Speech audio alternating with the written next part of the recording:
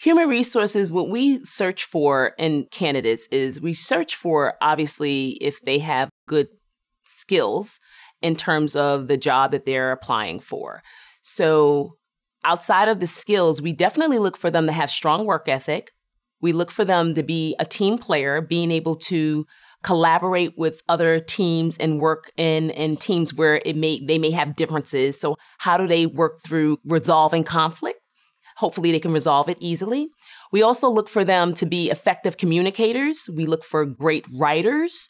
We also look for them to be able to present themselves well. So how you show up in a room, how you show up to a client's meeting is very, very important. And we also look for them to have some sort of give back in them. So what are they doing for not only themselves outside of work, but also internally to help the agency grow?